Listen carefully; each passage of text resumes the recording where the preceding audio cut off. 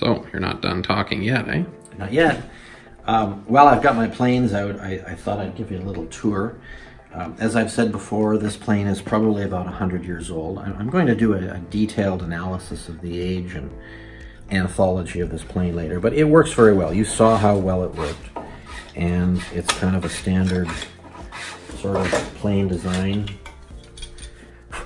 And we have the blade here, the blade and what's called the chip breaker, which directs the shavings up, this thing here. I will do a video in the future about tuning up a plane so it behaves properly. The two biggest things you need to do is to make the blade very sharp and polish the leading edge of the chip breaker. Because if this is nice and smooth, then the shavings are going to curl up here and with minimal friction, and it's going to work very well. Now, for the most part, you'd have to go back a long way in history to be able to find a decent plane that you could buy right out of the hardware store. This would have come from a hardware store, and it works well. And nowadays, if you go to a hardware store and you buy a plane, it's probably going to be really crummy. And if you've had trouble planing, that may be the reason why. But there are some amazing hand planes that are being made these days. I didn't think such a thing was possible. This is a Veritas plane. It's Canadian made by the people at Lee Valley Tools. This whole idea of manufacturing new high-quality planes in the Western world, not in some Asian plant somewhere, but homegrown, true North American stuff, that's the brainchild of Leonard Lee. He's the founder of Lee Valley Tools. He passed away a few years ago. I did have the chance to talk with him on several occasions, and one occasion was about the planes that they make. So I just want to give you a quick little tour here about why I think they're so impressive. First of all, thick, heavy, beefy cast iron of a certain kind that is ideal for planes. So not just any old cast iron. And really heavy construction. So you see, whereas this one, this had a device here that used a lever to hold the plane blade down. This has a threaded arrangement like this. It allows you to dial in more or less pressure, which is kind of a nice thing. Also, look, finely machined. You know, very precise here. So when this clamps the blade down, there's full contact here. It's pressing the whole width of the blade down. There's no high spots. It's machined properly. The plane iron itself is astonishing. Look how thick that is. And why does thickness matter? Well, because you want that blade to remain rigid. You don't want it to wiggle or chatter as you're planing. This plane iron is pretty good, but look at the difference in thickness. I mean, it's huge. What is this? This is at least twice as thick as that one. And, you know, easy to sharpen, thick. The steel is excellent. It takes a fantastic edge. I've used this a little bit since I've sharpened it, but let's see if it'll still... It needs a little bit. It's not shaving hair too well right now, but it takes an edge so well.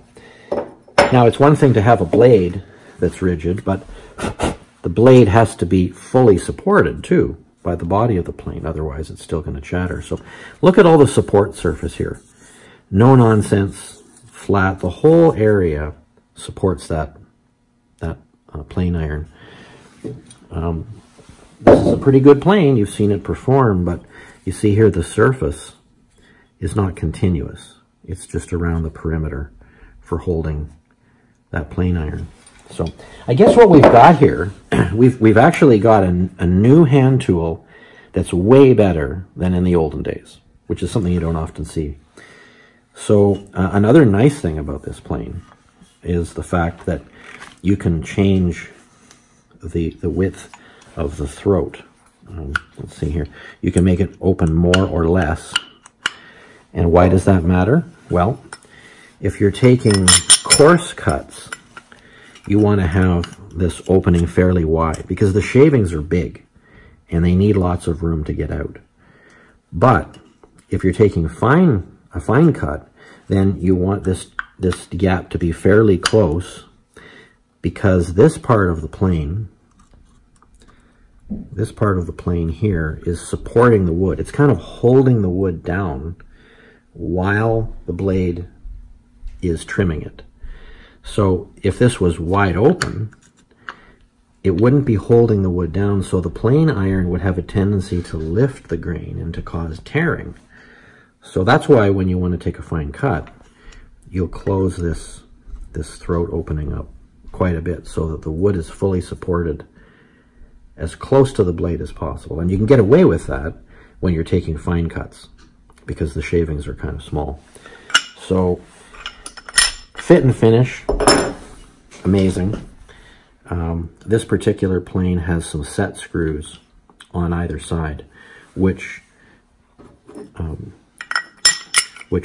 support the blade on the side, so it's not wiggling around from side to side. You can adjust that with these set screws.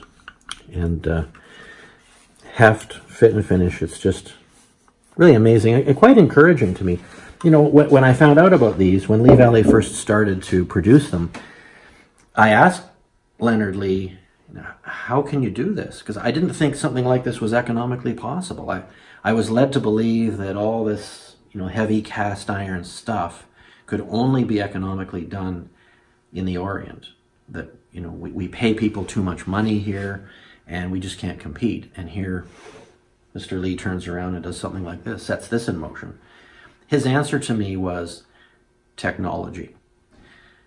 We can't compete on wages, but we can compete with technology. And so the design, the manufacturing of this, I haven't seen the place where this happens, but I've been told that it's highly automated. So there aren't really a whole lot of people behind this. There's just some really smart design and some really smart machinery.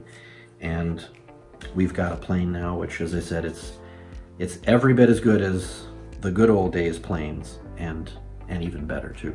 Well, thanks for joining me this week. Subscribe, like, hit the notifications bell so you know when I make new videos. Check out my website in the description box and sign up for my newsletter. Lots of people love it every Saturday morning, and I think you will too.